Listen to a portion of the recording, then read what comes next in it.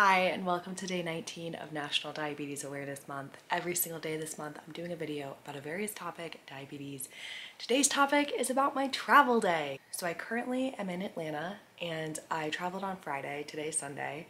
I'm getting this video up a day late, but it's okay. There'll be a day in the next 10 days that I do 2 videos and catch up, but in the meantime, I'm not gonna stress and I'm with family and stuff. So I'm gonna try to prioritize that, but you still will be getting 1 video every day, and then one day you'll just get 2 videos. It'll be great. I was planning on doing almost like a day in the lifestyle where I'm talking to the camera and walking through the airport and stuff.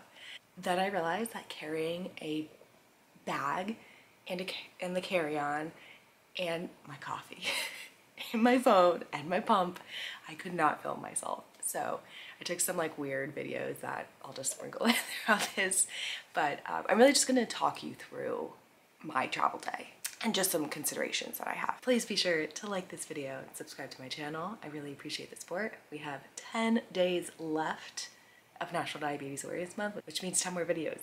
I can't believe I'm at the final third of this project. It's crazy. I've had so much fun doing it. So first and foremost, if you watch my packing video, that has everything that I bring with me. And as I mentioned in that video, I put everything in my carry-on. I never, ever check diabetes things on the plane. I also make sure that, you have all that stuff. I put it all in this zip-up bag in my suitcase. I also make sure that when I'm walking around the airport, in the airplane, I have enough of my stuff in an easily accessible place. So I don't have to rip open my suitcase if I need to find a charger or something. I have everything that I might need in a small purse or just in my hand. So for example, on Friday, I walked around with just my phone and my pump together. And then in my purse, which was just it's just a really small purse. I just throw it into my bag when I'm boarding. It's not even considered the personal item or the carry-on. I had an extra pen, an extra pen needle, and my Omnipod charger, just in case. Those are the only things that I think I would really need, and low snacks. Security is the next step. So when I'm going through security, first of all, I always make sure that I have enough low snacks when I'm in security. Because I'm in an airport and I'm walking a lot, sometimes in an airport I do drop low. Sometimes I drop high. There's no cause that I have, but I just make sure that I am well prepared, that if I'm standing in the security line for an hour, my blood sugar starts to drop, I don't have to get out of line and go find something or flag someone down to help me get something or anything. So I just make sure I have enough low snacks to get me through security at the very least.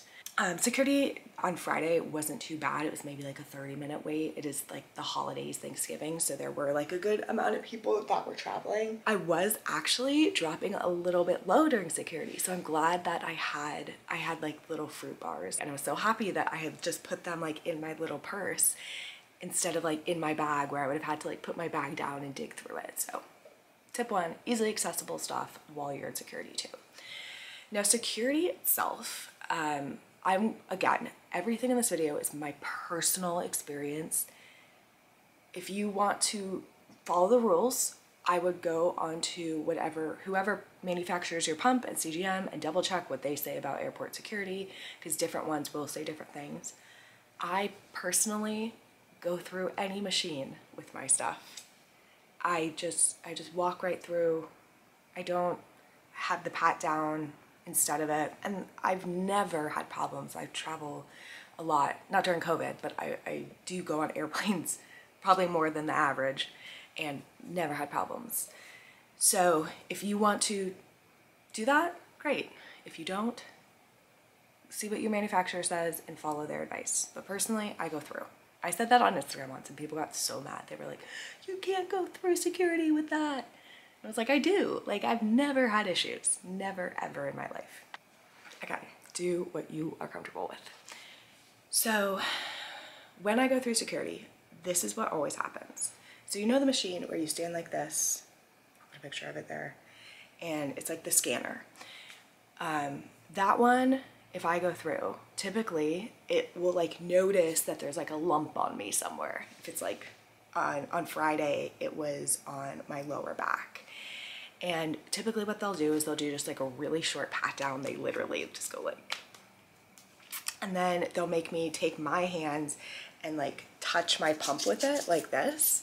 And then they'll swab my hands and check for like residue of what could be harmful or, you know, it literally takes 30 seconds and then I'm just off to get my stuff. But I always stop after that scanner because I know that they're gonna make me stop to do the whole pat down and make me just like rub my hand. To me, I'm like, whatever, it's not a big deal. They're doing their job. They're trying to keep us safe. If I'm polite and compliant, I've literally never had an issue with airport security. So I make it easy for them. I'll be like, oh, it's an insulin pump. Like, feel free to pat me down. I've never had any problem with my stuff going through the x-ray. And in any chance that I did do the x-ray instead of the scanner, I've also never had any trouble. And typically I don't even do a pat down if I go through the x-ray because that's not how they detect it.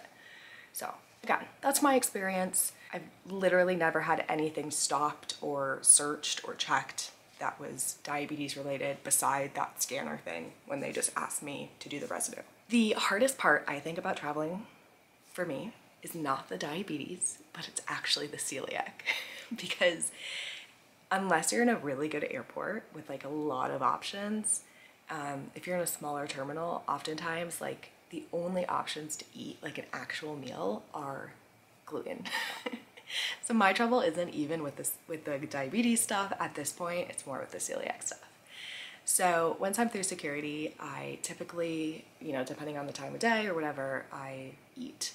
I had not eaten on Friday at all, so I was so hungry, and all of the restaurants that had gluten-free stuff were like, sit down, and I really only had like 40 minutes and they were pretty crowded.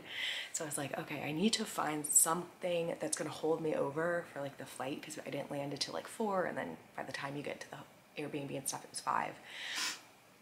So I was looking for a lunch that was gluten-free, and I came across those vending machines that have like the healthy food in them, and I ended up getting this like quinoa Mediterranean bowl, and I got cheese on it too just because I wanted a little bit of extra like substance. It was so good. I see them in a lot of airports and I've never used them, but it was actually really good and I was happy with that. So I definitely try to eat if I want to, and I had a coffee obviously. When I am eating in an airport, I'm biased in saying this because I'm like typically a person who likes to eat healthy anyway, but especially in an airport, I try to find something that is like not gonna be too tough on my blood sugars. Like I'm not gonna go eat like a basket of French fries because I don't wanna be high the whole flight. Like that's the worst feeling. So I definitely try to eat something that I feel confident in how a bowl is for it. Even if I don't know exactly, like I've never eaten this Mediterranean salad before, but I've eaten quinoa before. I kind of knew what was in it. It actually had the nutrition facts on the back, which was really helpful. So once I've eaten, I feel good.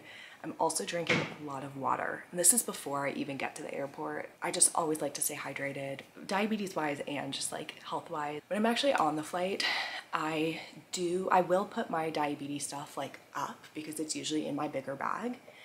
But I always, again, just keep the stuff that I might need in my bag that's under my seat. So if I needed anything, I don't have to like get up and like pull it down or something in order to get what I need. I have it literally right there. So name of the game for everything in airports is just having what you may need easily accessible. That's what I follow. During this flight in particular, I was hovering, I was like 150s-ish, which like is a little bit higher than I like to be.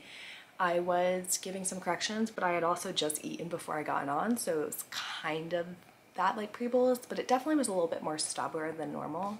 I was correcting, I had some almonds on the plane, I had some like sparkling water.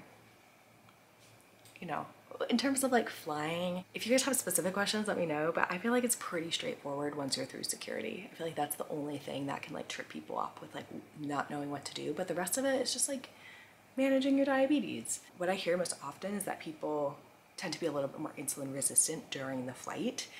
And obviously I experienced this too. I don't know if it's because of what I ate or the flight itself, but I think it's just a combination of the fact that oftentimes we're eating food that we're not used to in an airport, and then we're sitting for like an extended period of time and not moving at all. I also know that, and I hesitate saying this because I don't want to scare people, there has been like mention that because of the changes in the pressure, like that something can expand and it can give you insulin. Taken like so many flights with pumps and I've never had this happen ever. If anything in the air, I'm more insulin resistant. My blood sugars are higher, not lower. I just want to let you guys know, like that is a concern. I personally never had trouble, ever had trouble. And lastly, getting off the plane, I just leave. I've never had to do a site change or anything weird on a plane, but if I did, I'd just find a way. I'd probably just do it in my seat, to be honest. I try not to stress too much if my blood sugars are a little bit more resistant on the plane, just because like it's what, 3 hours out of my life. And as long, you know, if I was like 300, I'd probably be a little bit more aggressive in correcting. But the other thing that I try to remember is that if I correct too much on the flight, typically there's like a long walk to the baggage claim and I don't want to be dropping low on my long walk. So I got off this flight, my brothers met me, picked me up, brought me to the Airbnb, and all is good. That was my travel day. I hope that you enjoyed this, and please be sure to like this video, subscribe to my channel, and I'll see you back here tomorrow.